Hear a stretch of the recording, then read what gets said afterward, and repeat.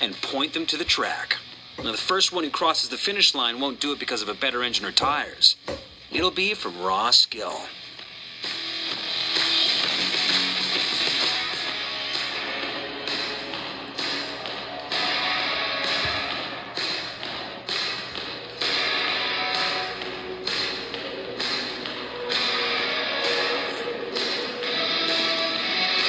If you take the car out of the equation and everybody's in the same equipment, then you have to make sure that you're better prepared than everybody else.